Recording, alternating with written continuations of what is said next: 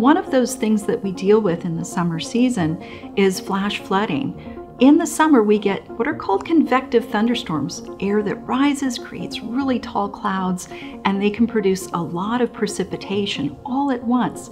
So we call that heavy, intense rain. So we get a lot of rain that comes down to a very hardened surface. A desert has a very hardened surface. We live in a city that has hardened surfaces, and so there's nowhere for that water to go except to run off. And so it's important to pay attention to where that water's going to go when we do get our thunderstorms during the summer, because that can easily create water on the surface, ponding water on the surface, or even flash floods.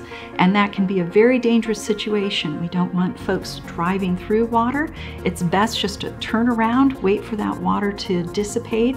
It's going to dissipate in a very short period of time. They don't last very long. So just wait what time you have, don't cross the water, and stay safe from our flash flooding.